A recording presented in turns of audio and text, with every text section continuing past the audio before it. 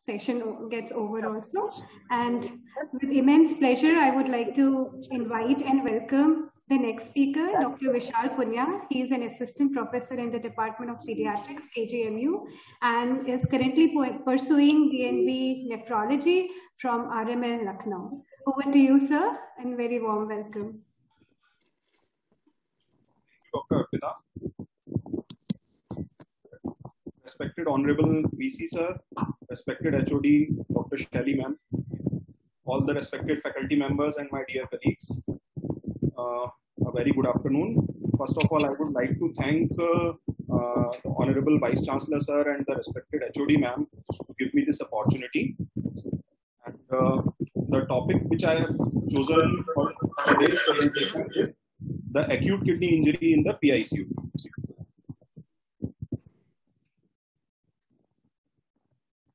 So first of all, why I chose this topic? So I chose it because acute kidney injury is commonly seen in hospitalized children throughout the world, including India. And within the past 2 decades, the AKI epidemiology of the pediatric AKI has expanded. And there has been evolution of renal replacement therapies, and it has illustrated beneficial outcomes in terms of reducing mortality and length of hospital stay.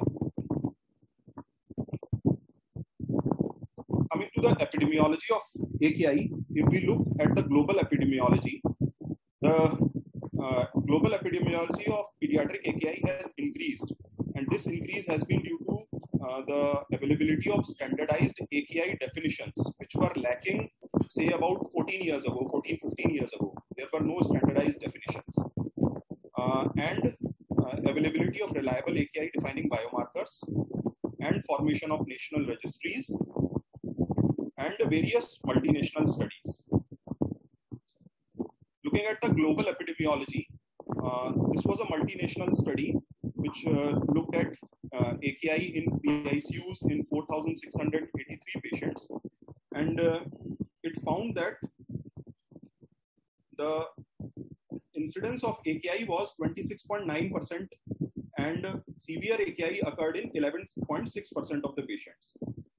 And mortality was 11% with the development of severe AKI. In a meta-analysis, the total incidence of pediatric AKI was 18.7% and incidence of AKI in critically ill or high-risk children was almost 1/4 of them developed AKI. And there was 7 times higher odds of mortality in comparison to those who did not have AKI. And 13% required renal replacement therapy. If we look at the Indian scenario, various studies have been performed in AKI in children in India, and they have reported the incidence of AKI ranging from 14% up to 36%, with a mortality ranging from 28.5% to 46.3%. So the incidence is also high and it also leads to increased mortality.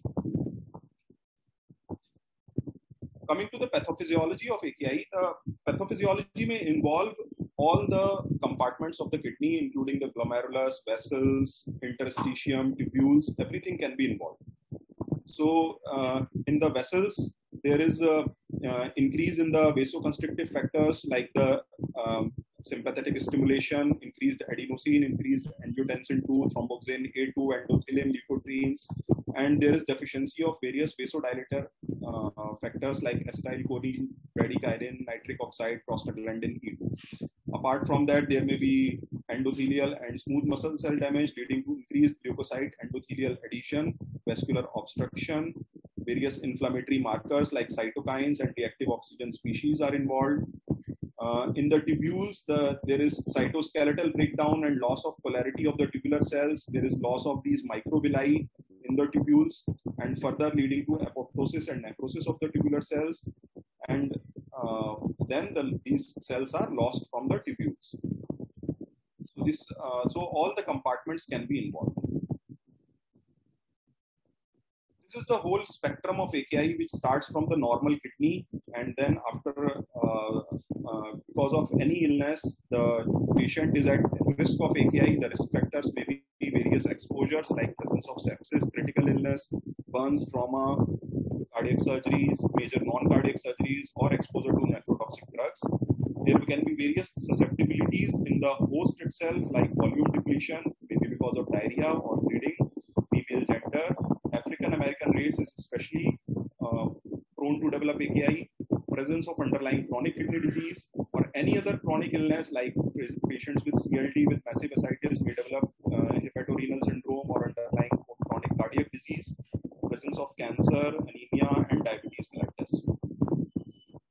So if we do not recognize the patient at these with the presence of these risk factors and the risk factors persist, they go on to develop kidney damage, and after the damage there is reduction in GFR. Here comes the role of various biomarkers, which I shall talk about later.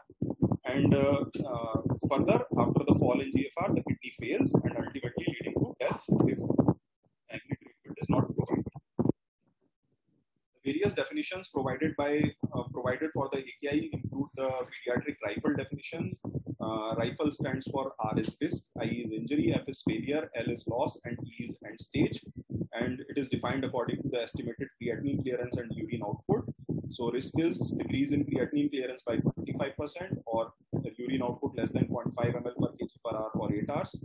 Injury is decrease in estimated creatinine clearance by 50% or urine output less than 0.5 ml per kg per hour for 16 hours. Failure is decreased creatinine clearance by 75% or a creatinine clearance below 35 ml per minute per 1.73 meter square. This is exclusively for children. Or urine output below 0.3 ml per kg per hour for 24 hours or anuric for 12 hours. Loss is loss of renal function for a duration more than 3 weeks, and end stage is for more than 3 months.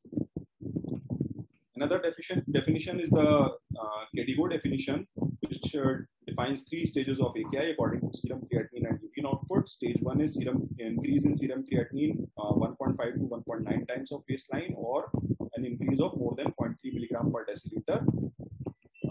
Stage 2 is serum creatinine 2 to 2.9 times of baseline, and stage 3 is serum creatinine 3 times baseline, or an absolute value of serum creatinine more than 4 milligrams per deciliter. If a patient is initiated on RRT, it directly comes to stage 3, or if there is a fall in GFR below 35. And these are the urine output criteria. The third classification criteria is the acute kidney injury network, AKIN criteria, which also defines 3 stages of AKI according to serum creatinine and urine output. So stage 1 is increased by 0.3 milligram per deciliter within 48 hours, or a 150 to 200% increase from baseline, or stage 2 is 200 to 300% increase from baseline, or stage 3 is more than 300% increase from baseline in serum creatinine, or an absolute value above 4, or an acute rise of more than 0.5 milligrams per deciliter. And these are the various urine output criteria. Then comes the role of biomarkers. The biomarkers are certain markers which help us to identify the presence of acute kidney injury as well as to follow the prognosis. They are the crucial tools for diagnostics, and elevation in levels has shown association with mortality, increased length of stay in ICU, and need for renal replacement therapy. So the conventional biomarkers include serum creatinine and urine output, and all our current definitions of AKI are based on these. Both have significant limitations in children, and they can be misleading.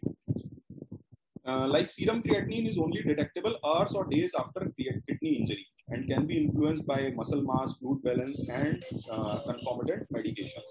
So if we detect an increase in serum creatinine today, that means the kidney injury has already developed for maybe 1, 2, or 3 days earlier. Then urine output may be affected by the hydration status and use of diuretics. So that's why we need some new biomarkers.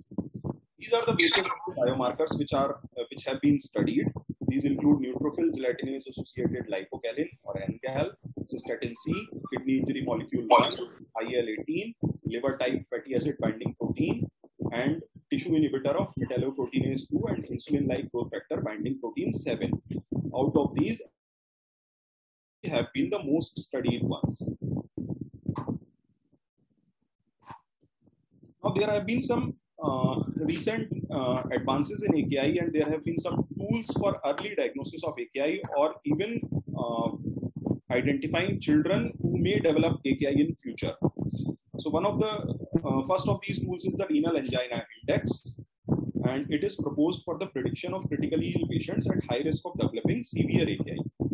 It combines various markers of kidney dysfunction and various patient characteristics, and a renal angina index of 8 or above within the first 12 hours of admission has a very high sensitivity and negative predictive value for AKI development.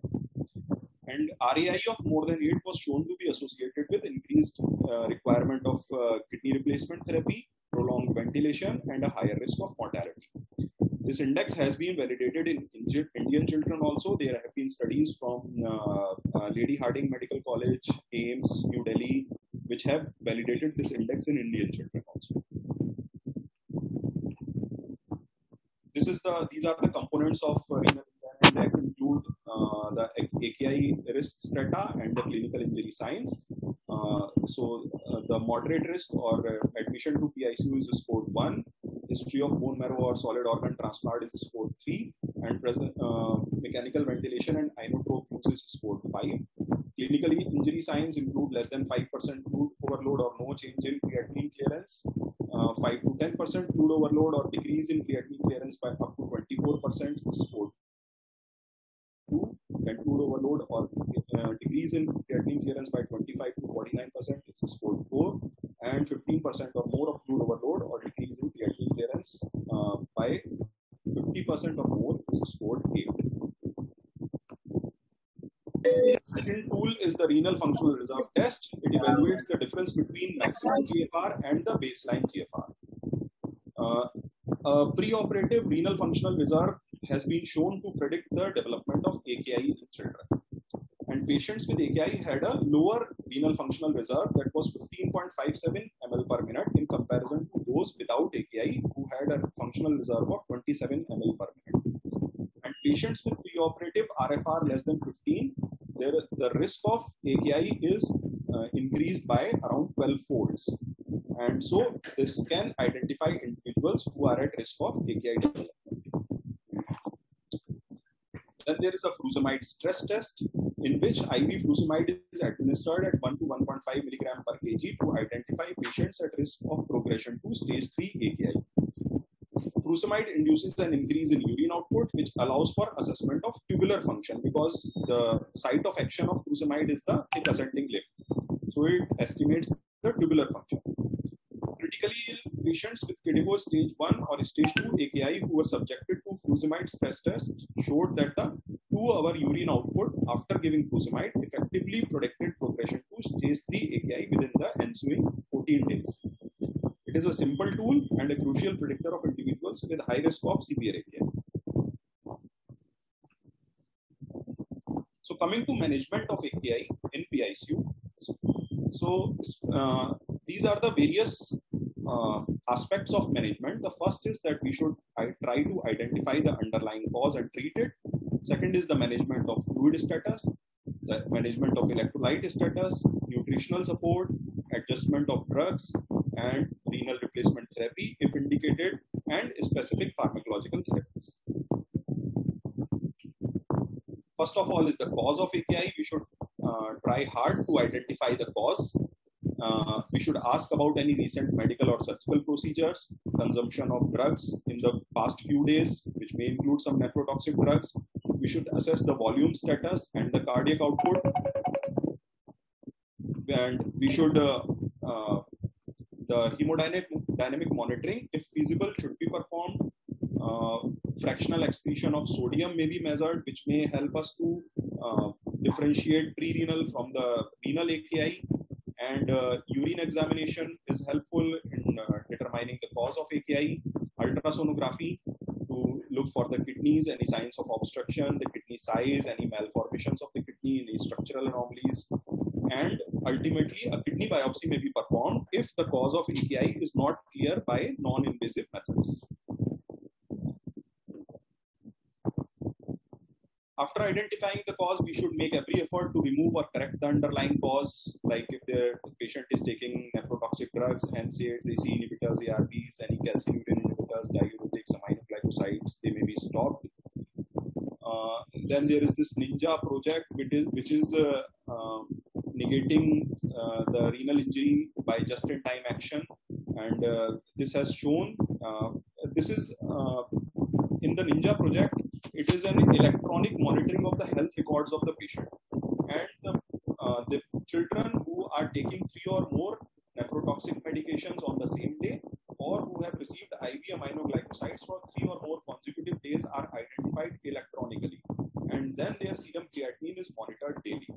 So after this Ninja project was applied to a single center, it was seen that there was a 62% reduction in the nephrotoxic medication AKI rate.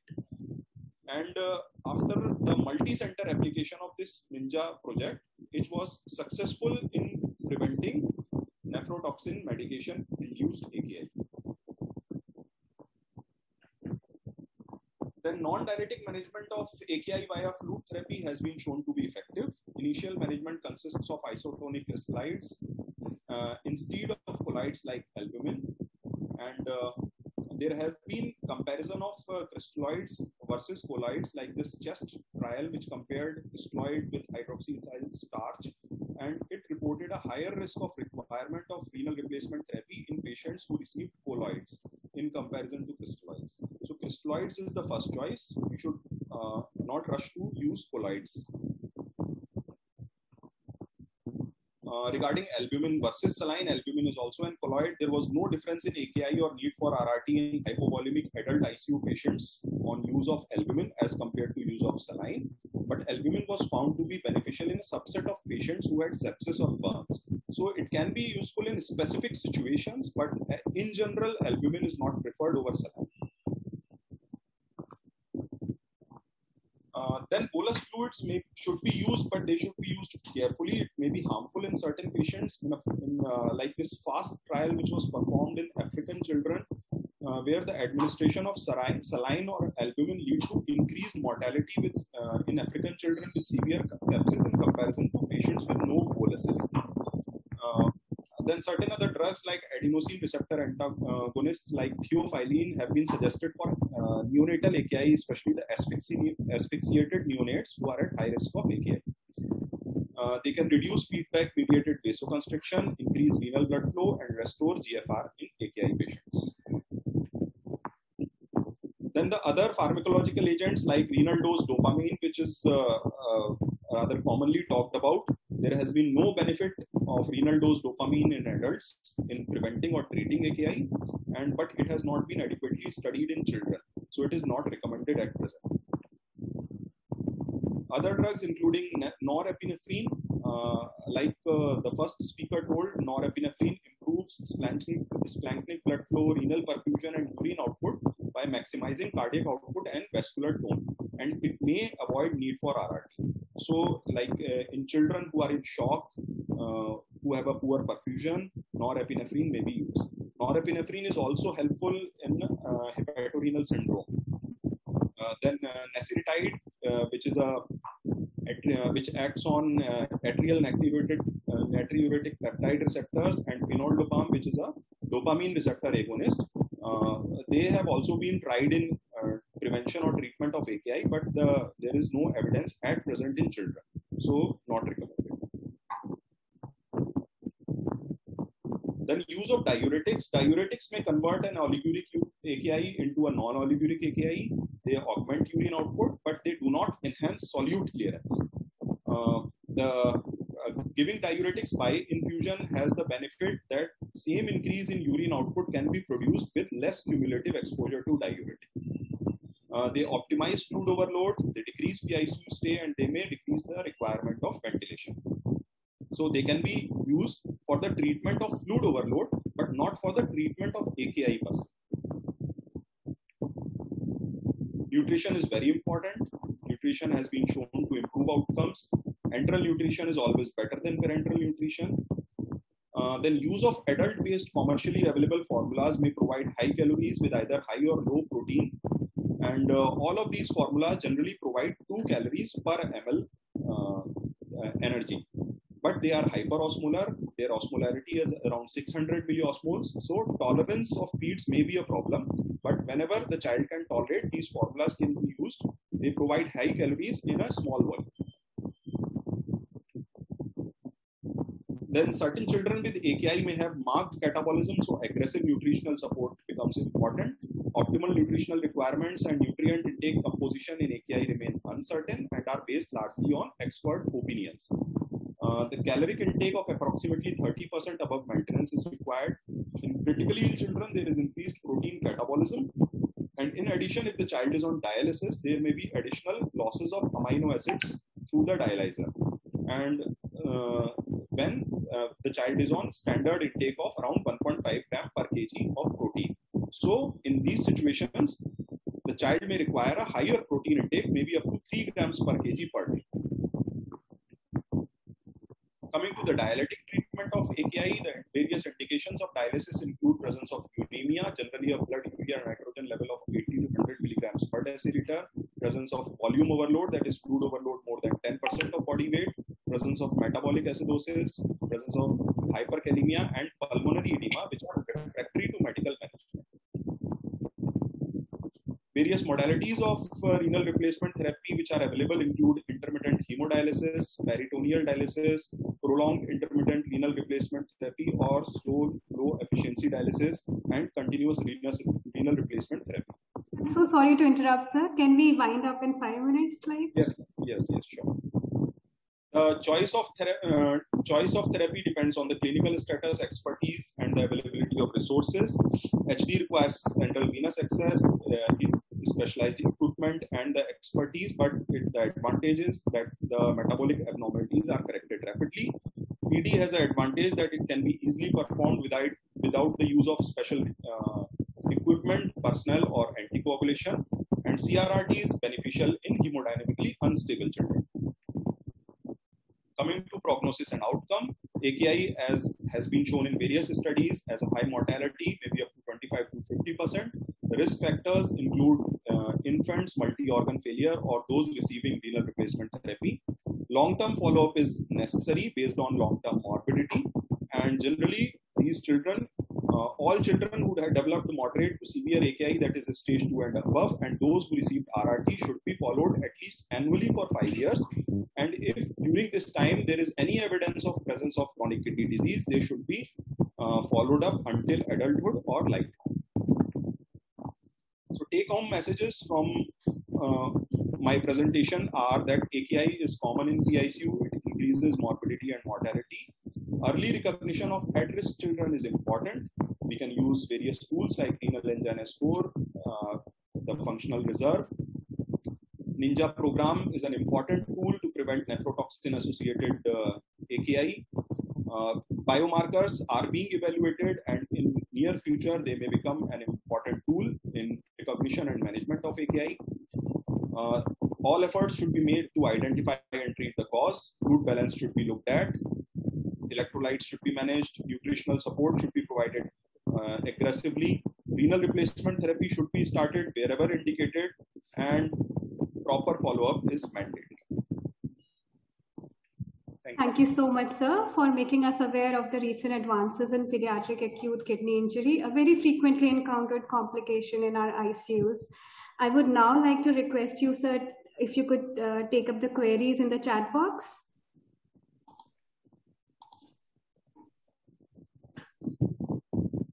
So Shelly ma'am has asked that can Ninja project be applied in our PICU? Yes. Actually, the Ninja project, what is described is that it is all the health records are monitored electronically, and whenever the child is like on simultaneously taking 3 nephrotoxic medications or on aminoglycosides, then a flag is raised, that child is recognized and is monitored for development of AKI. So, but that can be done manually also. I believe that can be done manually. The records, a protocol can be made where all the charts, the treatment charts are daily scrutinized for the presence of nephrotoxic medications, and the high-risk children may be monitored. Yes, I think that can be applied.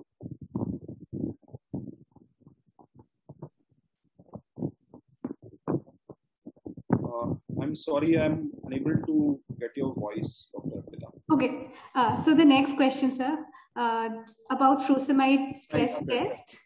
the duration of infusion, the type of fluid, and on whom to use it.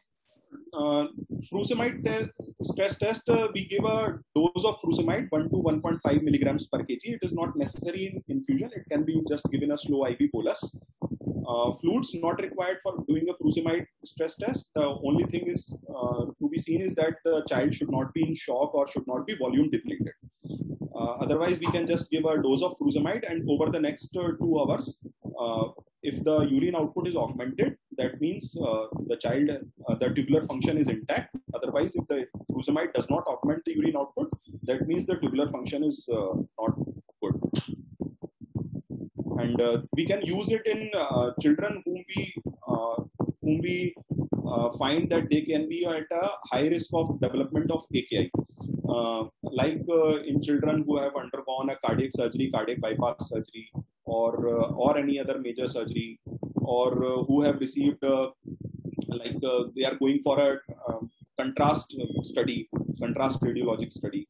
So they can be subjected to this test. It is just to identify the tubular function. How is the tubular function? Right, sir. Very well said. So, what is the? There's another query. What is the difference? The difference between eGFR and creatinine clearance. Creatinine clearance is the if we go by definition, it is the amount of plasma that is completely cleared of creatinine in a unit time. So that is the creatinine clearance, and the formula is UV by P. That U is the urine volume, U is the urinary concentration of creatinine, V is the volume, and P is the plasma concentration of creatinine. That's how we calculate the creatinine clearance. And it is gold standard is the inulin clearance, which gives us the creatinine clearance. And GFR is the measure of the filtration which is occurring at the glomerulus, and it is measured by the inulin clearance. The gold standard is the inulin clearance. That is the measured GFR. Now here the question is eGFR. eGFR is the estimated GFR. Now for estimating the GFR, various equations are available which can estimate the GFR based on various markers. Like there are equations available which use serum creatinine. There are equations available which use cystatin C, and there are equations available which use both creatinine and cystatin C. So that's how we estimate the GFR. So there is difference between measured GFR and estimated GFR. And sir, next question is, can the both be interchanged? So actually, truly speaking, interchange creatinine clearance and GFR, there is a difference. If we measure GFR by creatinine clearance, there will be a slight overestimation of GFR because creatinine is filtered as well as secreted from the tissues. So there will be a overestimation of GFR if we measure it by creatinine clearance. But for dosing the drugs in children, the use of creatinine clearance is recommended, which is also not the measured creatinine clearance, rather the estimated creatinine clearance by the Schwartz formula. That should be used to adjust the dosing of drugs in children. Thank you so much, sir. I think we have answered all the queries. And once again, I want to thank you all the respected speakers and the respected audience for taking out time and joining us in this pediatrics webinar, an idea conceived by our HOD. And I would like to thank one and all for joining us today and making our efforts really worthwhile.